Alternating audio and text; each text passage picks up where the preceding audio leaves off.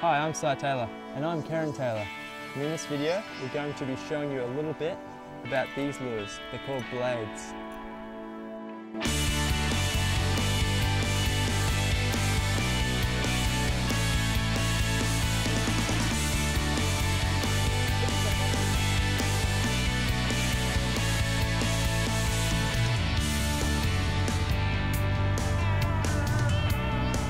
The blade, otherwise known as the vibration bait, has become a popular lure in recent times for catching a variety of Australian fish species.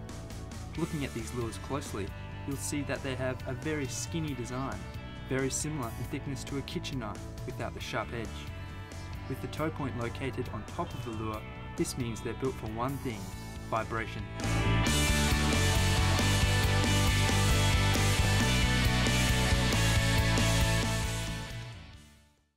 And if you've used one of these lures, you'll know that if you pulse this through the water, you can really feel that vibration all the way up your rod. It's so strong, and I guess that's what attracts all the fish.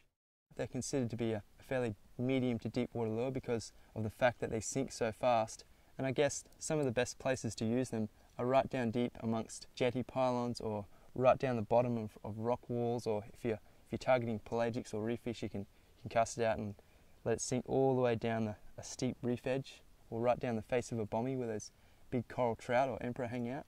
These are the perfect lures for that situation.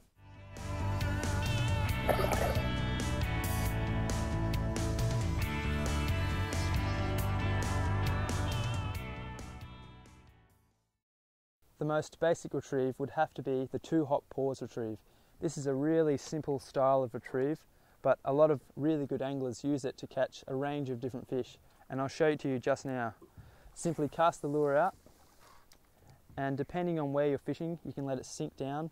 And to start this retrieve, the first step is to basically pulse the rod twice, just in a short, sharp motion, so it's like 1, 2. And then all you do is let the lure sink a little bit, let it flutter down, and then do it again. Let the lure sink and pulse it twice. So if you see what the lure is doing underwater, it's giving quick, darty motions up in the water column, so it's really exciting those fish and making them want to come and see what all that vibration and sound is going through the water. If you mix up your retrieve, try a range of different motions with your lure, you'll generally find that you're going to catch a lot more fish.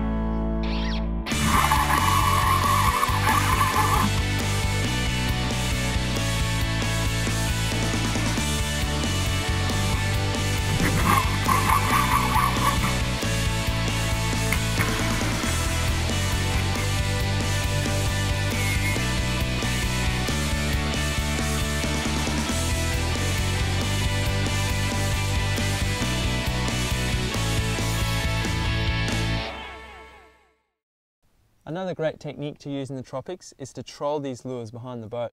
These big blades especially are great for trolling because they swim really straight, they track really true, they don't swim out to the left or the right, and they don't get caught in the other lures that you might have in your spread.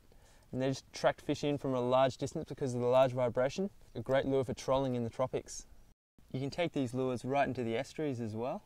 Probably the best places to use these lures in the tropical estuaries and rivers is generally in those places where you usually find those bigger fish. Have a sounder, a depth sounder to start with, and try and find any little drop-offs or little rises in the river, any little deep rock bars, some bait fish hanging around the area.